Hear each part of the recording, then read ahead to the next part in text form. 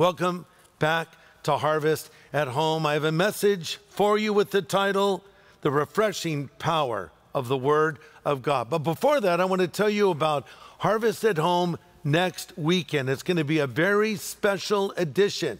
It's going to be an evangelistic version of Harvest at Home, and I'm going to be joined by my friend, singer-songwriter Matthew West. Now, if you listen to Christian radio, you know who Matthew West is, such a prolific and talented individual who has a real heart for ministry and uses his music in such a powerful way. So you're going to hear music from Matthew and a message that is more evangelistic in nature than what you would normally hear at Harvest at Home. So here's your job. Here's your opportunity. Here's your mission if you're willing to do it. And I hope you are, because we've been talking about evangelism and sharing our faith. I want you to find someone to watch Harvest at Home with you next weekend. Maybe you watch it with them. Maybe you watch it on a phone, a tablet. Maybe you put it on your TV screen, because there's a Harvest app for Apple TV and also for Roku. So you can, however you watch it, just get a non-believer to watch it with you, or send them a link and say, check this out. So next weekend, Matthew West, a special evangelistic edition of Harvest at Home. Why don't we pray together?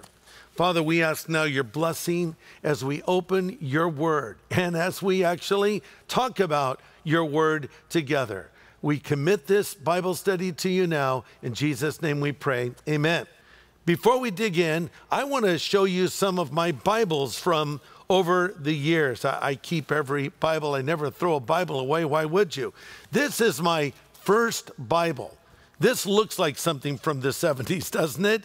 Because it's a Schofield cross-reference Bible. So right after I became a Christian, I called my grandmother and told her, her name is Stella, and she was so excited because she did used to take me to church when I lived with her and my grandfather for a number of years. She said, Greg, I want to buy you a new Bible. Now, it's a funny thing because my first prayer as a new Christian was, Lord, I want to get a really nice Bible, because I had this little paperback version. It was already pretty worn. I think it was used when they gave it to me. So I went to the Bible bookstore and they had this beautiful Bible. Originally, it had a black cover with gold pages. Now, well, it's a little beaten up.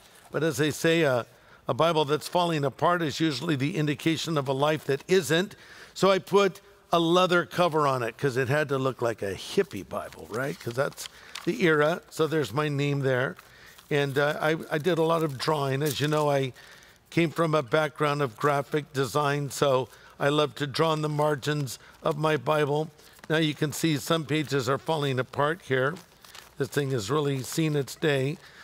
It's not that I disagreed with this. It's just, I don't know why this whole passage from Matthew is missing. It just came out of my Bible. Here's some more notes. Look at these. You can see the little notes I wrote in the margins. And then I had notes in the back that kind of marks it in time. So this is Bible number 1, early 70s. So this is Bible number 2. This is a Cambridge wide margin Bible. You see these margins are larger, so I would write notes in the margins. Here, look how small the writing is. I wrote this with a Rapidograph pen, which is what artists often use. So I would write these little notes in the margins, and I don't know how I was able to read these notes. They were so small. Also, looking through this Bible, I came across a set of notes that I've not seen forever. I've actually used this title fairly recently, so obviously I haven't upped my game since then, but God's answer to fear and worry. So this is a second Bible. This would have been the third Bible. We're still in the 70s. This one is interesting because it has a little metal binder. It's kind of like a notebook Bible. So I would write, here's a page that's come loose, but I would write notes in it. And these are things that I would actually speak from the notes in the Bible. So here's one on Elijah. 3 points about Elijah. Number 1, he stood in the presence of God. Number 2, he had separation from the world. 3, he had humility. Over, little guy pointing. So you flip it over. Number 4, obedience. So these are my Bibles. And you know, Bibles are so precious and so wonderful. and it's great to go back and look at them. But I want to talk to you about the power of the Word of God in your life right now. Why don't you grab your Bible right now and turn to Psalm 19.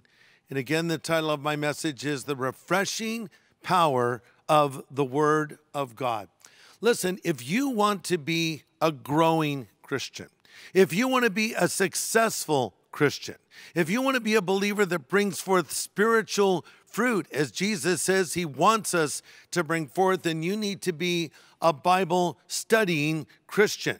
And as a believer, we are either progressing or we're regressing. We're either going forward or we're going backwards. And the moment we stop the forward momentum is when we begin the backward regression.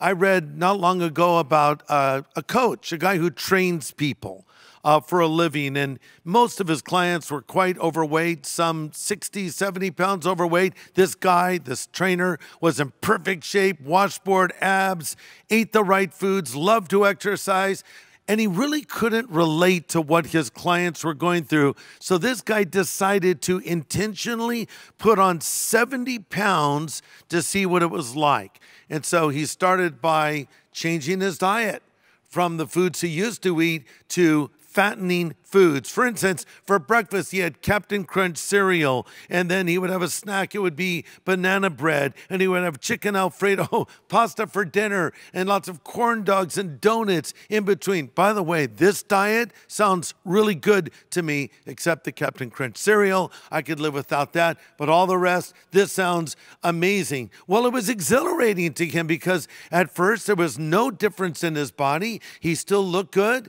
but then he noticed the first thing to go were the abs, and then he started getting flabby. Then he found that his blood pressure was going up. He was tired all the time. He found himself lethargic and depressed. And to me, this is the picture of what it's like when we start going in the wrong direction spiritually. Instead of eating the nutritious message of God's word, we fill our lives with spiritual junk food. So when that happens, you need a restart, you need a reboot, you need a refresh.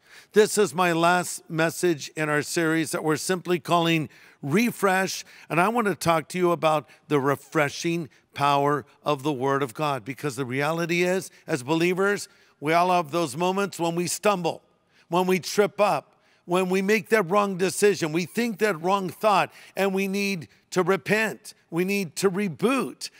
We need to be revived and refreshed. And that's what we're going to be focusing on together, because you want to build your life as a Christian on Christ and His Word. At the end of the Sermon on the Mount, Jesus gave this summary statement in Matthew 7. Whoever hears these words of mine and puts them into practice, he is a wise man who builds his house on the rock. And the rain came down, and the streams rose, and the winds blew and beat against the house, but it did not fall, because its foundation was on the rock. But then Christ goes on to say, whoever hears these sayings of mine and does not put them into practice, he is a foolish man who builds his house on the sand. And the rain came down, and the streams rose, and it fell with a great crash. Look, every life is going to be tested. Every one of us is going to face storms in life as followers of Jesus. So make sure you're built on the right foundation, which is a relationship with Jesus Himself and, of course, on God's Word. Don't build your Christian experience on experience. Don't build your faith on your fickle emotions. Build your life on Christ and His Word. Because as you read, study, memorize, and dig into the Word of God, it will refresh you. Psalm 19, verse 7 says, the law of the Lord is perfect, converting the soul. The testimony of the Lord is sure, making wise the simple. The word that the psalmist uses there for converts means to revive, to restore, and to transform. Now, when we say the law of the Lord, that could just as easily be translated the word of the Lord or simply the Bible. In other words, the Bible restores you. The Bible refreshes you. The Bible transforms you. I can think of so many times in my life where my mind was going in the wrong direction. Have you ever been gripped by fear, worry, or anxiety and found by just quoting the right scripture that it sort of righted you? Or when you're dealing with pain or with grief? We just marked 13 years since our son Christopher went to be with the Lord. And since that has happened, I've spoken to countless families who've lost loved ones, especially children. And I've talked to them about grief. Grief is powerful and it can overwhelm you. And there were times when our grief was so powerful and so overwhelming, we didn't know if we could go on. But the thing is grief has its place. It's the process of healing. It's a process of processing the thing that has happened to you. I compare it to being out on the ocean. And it's summer, so a lot of us are in the ocean. Maybe we're on our surfboards or our stand-up paddle boards, or maybe we're on our boogie boards, right? Have you ever gone over the falls, like gone over the front of a wave, and you're in white water? It's like you're in a washing machine, and you don't know which way is up. So if you have a boogie board or some surfboard and a leash attached to your ankle, you know one thing is certain. That boogie board, that flotation device will always go to the surface, because people have become disoriented when they've gone over the falls, especially if the wave is big and they don't know which way is up. And instead of going up, they go down. So here's what you do. If you've got that leash, grab the leash and go in the direction of your surfboard or your boogie board and get your head above the water and get a gulp of air, because a new set of waves might be coming. That's grief. It just turns you upside down. You don't know what to think. You don't know what's going on. Your emotions are running amok. Grab the leash. What is the leash? The leash is the Word of God. And it pulls me to the surface, and I can get my eyes on Jesus for a moment, and it can get me sorted out and back in alignment with God again. How important the Word of God is in our life. The Word of God restores us. It refreshes us. It transforms us. Listen to this. Success or failure in the Christian life depends on how much of God's Word you get into your life on a regular basis and how obedient you are to it. Let me repeat that for emphasis. Success or failure in the Christian life depends on how much of God's Word you get into your life on a regular basis and how obedient you are to it. God told his people back in the book of Joshua, if they want to succeed spiritually, they needed to constantly be looking at his Word. Joshua 1:8, it said, this book of the law, or the Word of God, shall not depart from your mouth. Meditate in it day and night, that you may observe to do according to all that is written in it. And if you do this, your way will be prosperous and you will have good success. Meditate in the Word of God. What does it mean to meditate? Well, in the Bible, it means to contemplate. It's the idea is given in Scripture of chewing one's food carefully. In Eastern meditation, one empties their mind. In biblical meditation, one fills their mind with the Word of God. And as you memorize and know and understand Scripture, it'll be a weapon to use as you share your faith and a weapon to defend yourself when you're being attacked. Remember, the first temptation that happened back in the Garden of Eden is when Satan effectively came to Adam and Eve and challenged them to doubt the Word of God. He said, did God really say what you think he said? Has God really said you cannot eat of all of the trees in the garden? And this is one of the first things that happens to a person when they become a Christian. They have doubt about what they believe. And Jesus told us how to handle this and showed us really when he was tempted in the wilderness. Remember, 3 waves of temptation came to Christ from Lucifer. And in each instance, Jesus says, it is written. It is written. He came back to the Word of God, which the Bible describes as the sword of the Spirit. Listen, a growing believer will delight in and love the Word of God. You'll love it.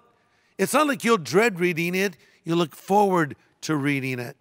Psalm 1, describing the happy man, says, happy is the man that doesn't walk in the counsel of the ungodly, or stand in the way of sinners, or sit in the seat of the scornful, but his delight is in the word of the Lord, and in it does he meditate day and night. The psalmist said in Psalm 119, how I love your commandments, Lord. They give my life back to me because your unfailing love and your words are true. So this is something we need to understand. You have to open up this book. Heard about a woman that wasn't feeling well, so her husband took her to see her doctor, and she went into his office. A little time passed, and the doctor comes rushing out, and he says, is there anybody here that has a screwdriver? Someone happened to have one. They gave it to the doctor. He goes back in the office where this man's wife is. Another moment passes. The doctor comes out again and says, does anyone have a pair of pliers? Someone gives the doctor a pair of pliers. He goes back in the office. He returns again. Does anyone here have a hammer? Now, the man is alarmed. His wife is in there. He says, doctor, what are you doing with my wife? The doctor says, I haven't even gotten to your wife yet. I'm just trying to get my medical bag opened. See, that's how a lot of us are. We're wondering, why is life going so poorly? Why am I making so many bad decisions? Open up the book. The doctor needed to open his medical bag. You need to open up the Word of God. One of the ways a doctor, speaking of doctors, knows that a person is healthy is if they have an appetite. He'll ask you, how's your appetite? A healthy appetite is an indication of good health. A loss of appetite is an indication of something possibly wrong. Healthy Christians are hungry Christians, and they're hungry for the Word of God. 1 Peter 2:2 says, like newborn babies, crave spiritual milk that you may grow up spiritually. Because you know the feeling that you have when you haven't eaten? I mean, look, you can set a clock by my stomach. I get up in the morning, I'm hungry. I'm hungry for lunch at 11 o'clock. I'm ready to eat. I'm hungry for dinner at 5 o'clock. And when I don't eat, I get a little bit cranky. I think the phrase is hangry, right? You're angry, but it's really, you're just hangry. You just need to eat something. And in the same way, you might find yourself kind of irritable and uptight and anxious and maybe angry, and you wonder, what's wrong? Have you read Scripture? Did you open the day with the Word of God? Jeremiah 15:16 says, when your words came, I ate them. They were my joy and my heart's delight, for I bear your name, O Lord God Almighty. Now, I want to tell you 9 things about the Bible you need to know. 9 things about the Bible. And I'm going to go now to Psalm 19 to bring them to your attention. Read along with me if you can. I'm reading from the King James Version, Psalm 19, verse 7. The law of the Lord. Now again, let me remind you, this could just as easily be translated the word of the Lord or simply the Bible. So I'll say the word of the Lord. The word of the Lord is perfect, converting the soul. The testimony of the Lord is sure, making wise the simple. The statutes of the Lord are right, rejoicing the heart. The commandment of the Lord is pure, enlightening the eyes. The fear of the Lord is clean, enduring forever. The judgments of the Lord are true and righteous altogether. More to be desired are they than gold, yea, than much fine gold, and they're sweeter than the honey and the honeycomb. Moreover, by them is your servant warned, and in keeping of them there is great reward. Beautiful. Now let's start identifying the 9 things we need to know about the Bible. If you're taking notes, point number 1, the Word of God is perfect.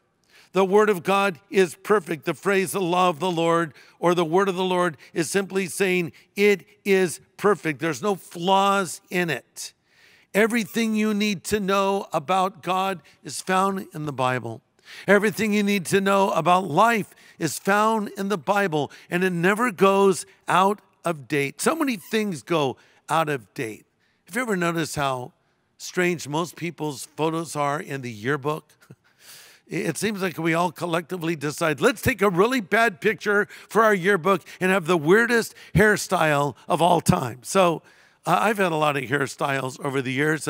Let's go back over the life of Greg and his hair. Here I am as a little boy with my mom. You see curly little blonde hair there. By the way, I'm rocking jeans even when I was a little guy. So I'm still wearing jeans today. Okay, so here now is Greg when he's getting a little bit older. That's not a real gun. That's a toy in my belt there. I'm kind of growing my hair out a little bit. Here I am in high school. I've got the classic surfer wave going.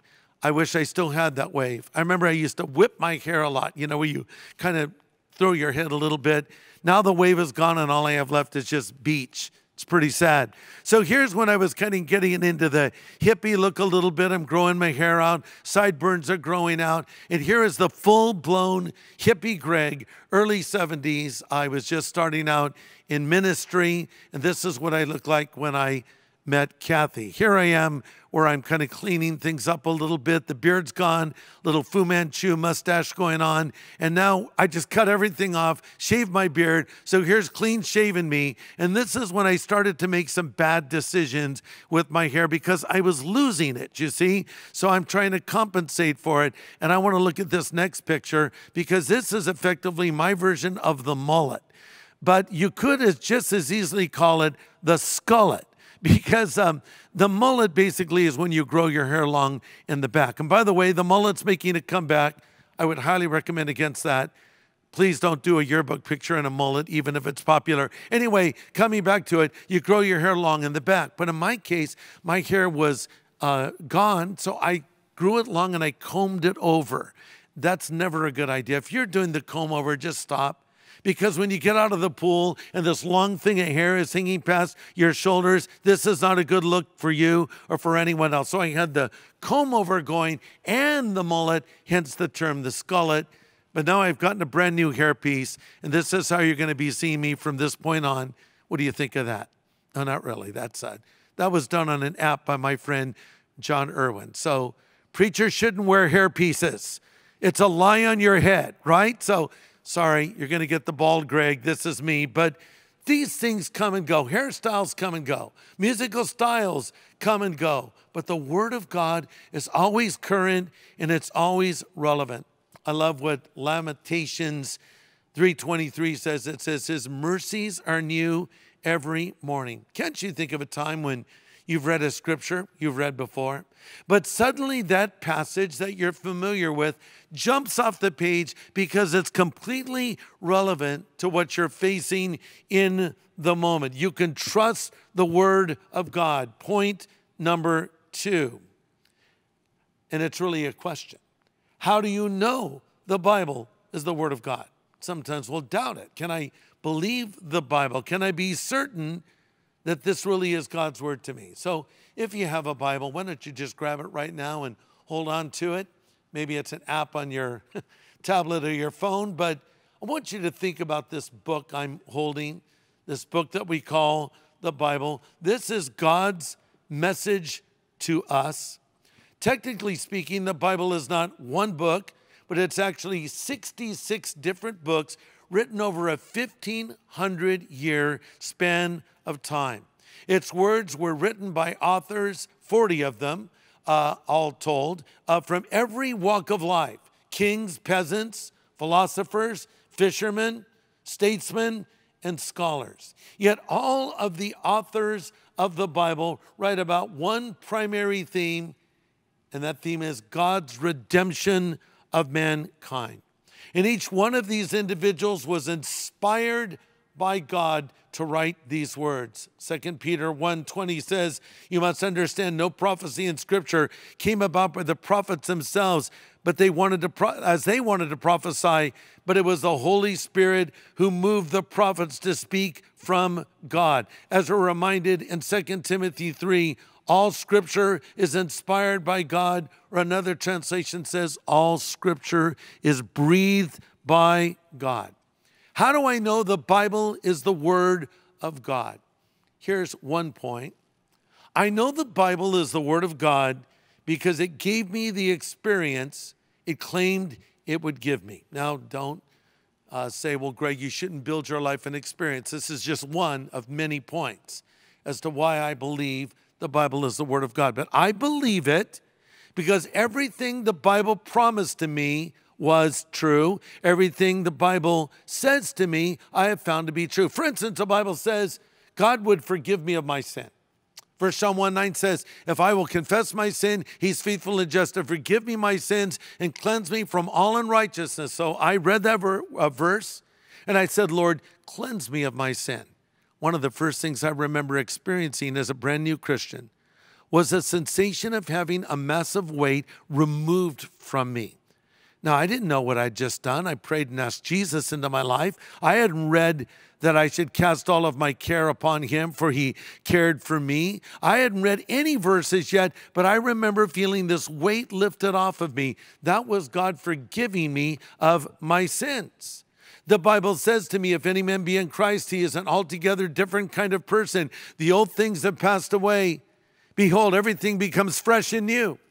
I became a different person after I gave my life to Christ. I saw that change inside of me, and I knew it was real. I tried to be a better person.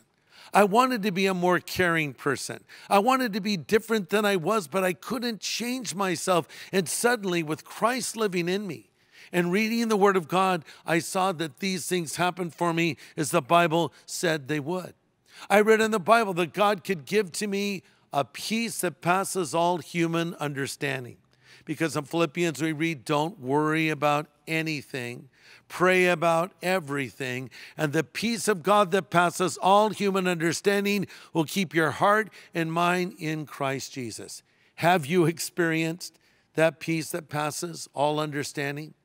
As you're watching me right now, do you find yourself racked with guilt, feeling the pressure of your sins upon your life right now? Do you feel like you're carrying the weight of the world? At the end of this message, I'm going to tell you how to have that weight lifted and how to come into a relationship with God through Jesus Christ. I mentioned already that my son went to be with the Lord, and I tested the Word of God then. I couldn't even get to sleep at night, and I would remind myself of what Scripture says, and I would quote Scripture to myself, and it would console me and comfort me and sustain me. I believe the Bible is the Word of God because it gave me the experience it promised. Number two, I believe the Bible is the Word of God and that it is true because it's confirmed by science. Now, some of you might be thinking, no, Greg, you're wrong. Science and the Bible contradict each other. That's not necessarily true. People over the years have scoffed at the Bible, saying it's so unscientific. You know, the people that believe the Bible, they're fools. And, well, it's actually the Bible that told us that the Lord sits on the circle of the earth. It's a Bible that told us the earth was round, not flat, as many of the experts thought at one stage in human history. It's the Bible that tells us and told us that the stars in the sky were innumerable. But of course, astronomers said, well, that's ridiculous. We can actually count the stars. And they had their count, and then they'd get a more powerful telescope and add some more numbers to that, and on it grew. But the Bible tells us that God stretched forth the heavens into a limitless expanse which can never be measured and filled it with stars which are as numerous as the sands upon the seashore. Well, now modern science has confirmed this is true, that we really can't even count the stars in the sky. It was the Bible that told us the things that we see are made out of things that we don't see. Hebrews 11:3 says, by faith we understand the entire universe was formed at God's command, and what we see now is made out of things we don't see. Everything that we look at right now is made up of protons, neutrons, and electrons, and also croutons. No, those are on your salad. But the idea is, God told us the things we see are made of things we don't see. So the Bible was ahead of science in many ways. But listen, the Bible is not a scientific textbook. If it were, it would be much larger and much less comprehensible. The objective of the Scripture is not to tell us how the heavens go, but how to go to heaven. Let me say that again. The objective of the Bible is not to tell me how the heavens go, but how to go to heaven and how to know God. Here's another point. The Bible is true because it's the one book that dares to predict the future. Not once, not twice, but hundreds of times with 100% accuracy. Think of all the scriptures in the Old Testament that pointed to the arrival of the Messiah. The Bible told us in the Old Testament, Messiah would be born of a virgin. He'd be born in Bethlehem. He would be crucified. And the Bible said in the Old Testament, he would be crucified before the actual act of crucifixion even existed. The Bible is the one book that tells us what is coming in our future as well. I'm not talking about Nostradamus here or the Mayan prophecies. I'm talking about a reliable source. And that really is the mark of a true messenger from God or a book that comes from God. Can it predict the future? And the answer with the Bible is yes. Then I could go on and talk a lot about how archaeology confirms the Bible. It doesn't contradict it. It seems like whenever there's a new archaeological find, it confirms what the Bible said. And I could talk about so many things happening in our world right now that are fulfillments of Bible prophecy, the turmoil in the Middle East, and much, much more. But let me just move on to my next point. The Word of God transforms us. The Word of God transforms us. Psalm 19, verse 7. The law of the Lord is perfect, converting the soul. The testimony of the Lord is sure, making wise the simple. See, when I read God's Word, it transforms the way I think. It transforms me in the way that I live. It changes me. But here's the thing we must remember. It's not enough to just read the Bible. I must do what the Bible says. James 1:22 says, remember, it's a message to obey, not just to listen to. If you don't obey, you're only fooling yourself. You're like a person who sees their face in a mirror and does nothing to improve their appearance. You see yourself walk away and you forget what you even look like. But if you keep looking steadfastly into God's perfect law or into his word, the law that sets you free, and do what it says, and don't forget what you heard, then God will bless you for doing it. It's amazing. You know, when you go and look in a mirror, it shows you something. Sometimes you see something that others were seeing, but you were not aware of. Like there's a string of cheese hanging from your lip from the omelet you had that morning. No wonder everyone was kind of smiling at you and looking away. Oh, they must think I look good. Did they know you have cheese hanging from your face? And the mirror showed you that. So you see something in the mirror, make the necessary correction. So I opened the Word of God. Oh, yes, I read the Bible today. Great. Did you do what the Bible said? The Bible says, don't just be hearers of the Word, but be doers of the Word. Listen, the Bible is God's Word to us, and it should be treasured. As we read in Psalm 19, more to be desired are these things than gold, yes, than much fine gold. Psalm 119:11, the psalmist says, your word have I treasured in my heart that I might not sin against you. What does that mean? To treasure in your heart means to hide or store something. So obviously this verse and others are advocating and encouraging Bible memorization. Do you have any Bible verses memorized? If not, why not? You say, oh, Greg, I just can't memorize scripture. Oh, yes, you can. You have lines from movies that you quote all the time. You have lyrics from songs you've memorized. You have so much information and data in your brain that you've committed to memory. Certainly you can make some room for the Word of God, because none of those things are going to help you in a time of trouble. Lyrics of songs or lines from movies are not going to sustain you when you're facing adversity in life, but the Word of God will. So commit it to memory. Here's another point, verse 7. The Word of God gives us incredible wisdom.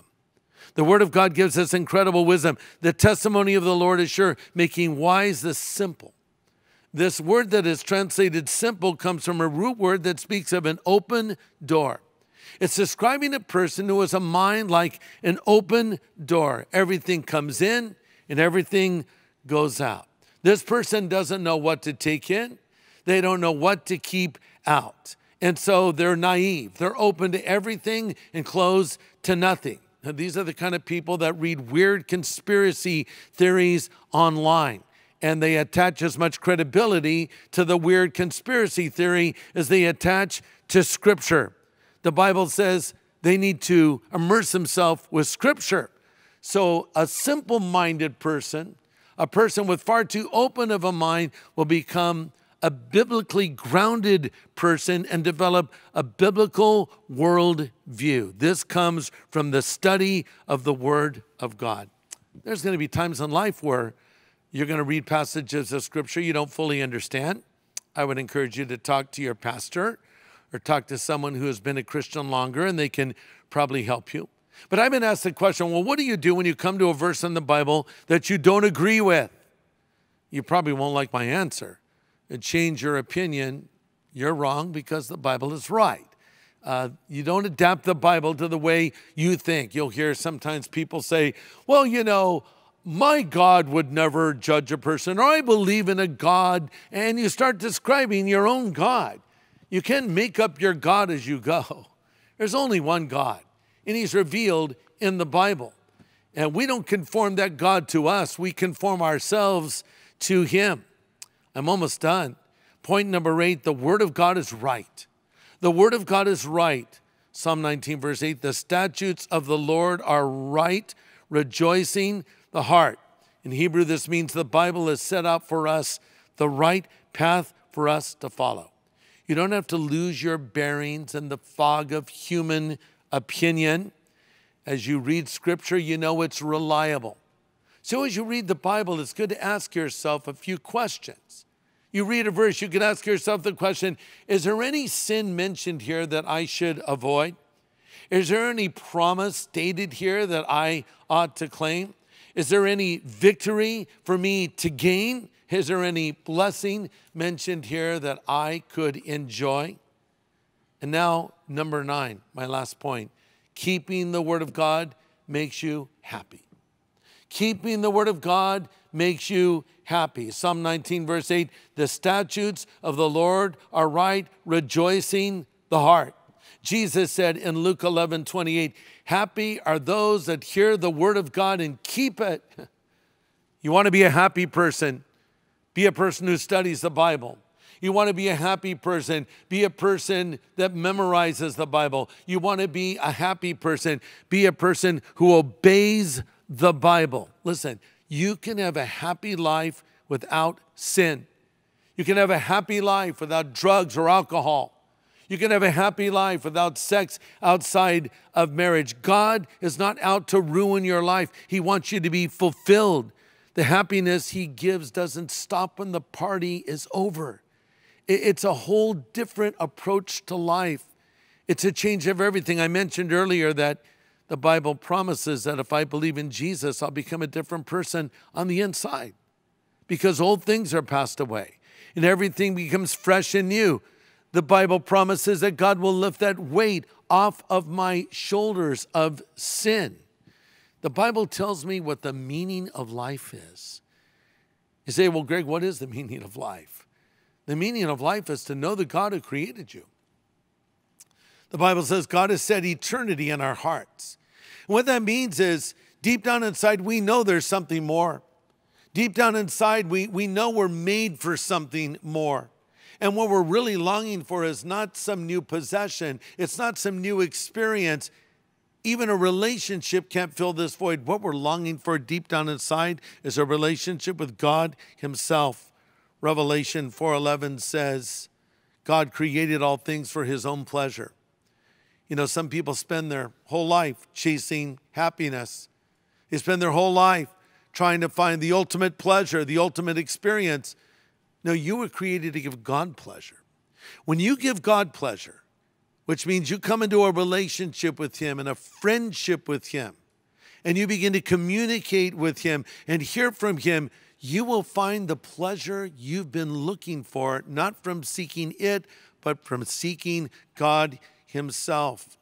The purpose and meaning of life is to know God and discover His plan for you. And the Bible also tells me how to get to heaven. Is there any more important question than that? How do I get to heaven? I was talking with someone the other day, and I asked them if they believed they would go to heaven. And their answer was, well, yes, I'm a good person. I had to break the bad news to them that they're maybe a good person, relatively speaking, but they're not good enough to get to heaven. Because the Bible also tells me I'm separated from God by my sin. I've crossed the line. I've broken his commandments. I've fallen short of his standards. But then Scripture reminds me that while I was yet a sinner, Christ died for me on the cross. He had nails driven through his hands and feet and bled and died in my place on the cross of Calvary. And then he rose again from the dead 3 days later. And if I will turn from my sin, the Bible says, repent and be converted, and times of refreshing will come from the presence of the Lord. You want to be refreshed? Then repent. You say, repent? What does that even mean? I don't know if I've even repented yet. Why should I repent? To repent means to change your direction. You've been walking away from God. It's time to do a U-turn. It's actually a military turn. I mean, a term that means U-turn, turn around, about face, and walk toward God. Repent, turn from your sin, and turn to Jesus Christ. You want to go to heaven when you die? Here's what Jesus says. For God so loved the world, he gave his only begotten Son, that whosoever believes in him should not perish, but have everlasting life. Let me leave you with this. God loves you. He loved you so much that he sent his own beloved Son to die on the cross in your place. And then Jesus rose from the dead and now stands at the door of your life and he knocks. If you'll hear his voice and open the door, he'll come in. As Jesus said, whoever believes in him should not perish, but have everlasting life. Do you want everlasting life? Do you want to go to heaven when you die? Do you want the burden of your guilt and shame and sin lifted from you? Do you want a fresh start in life? It can all happen if you'll ask God to forgive you and if you will ask Jesus Christ to come into your life. In a moment, we're going to pray. And I'm going to extend an invitation in this prayer for you to believe in Jesus, for you to be forgiven of your sin, for you to have from this moment forward the certainty that you'll go to heaven when you die. If you've not asked Jesus to come into your life yet, do it now. If you need to recommit your life to the Lord, do it now. And pray this simple prayer after me. Just pray this simple prayer if you want Christ to come into your life. If you want to go to heaven when you die, pray these words, Lord Jesus, I know that I'm a sinner, but I know that you're the Savior who died on the cross for my sin and rose again from the dead. I turn from my sin now, Lord, and I choose to follow you from this moment forward. Thank you for hearing this prayer and answering this prayer. In Jesus' name I pray. Amen. God bless you. You've made the right decision to follow Jesus Christ. So I've been talking about the Bible. I have a Bible for you. It's called the New Believer's Bible. This is a special edition of the New Testament that I did with my friends over at Tyndale Publishers. There's over 10 million of these in print.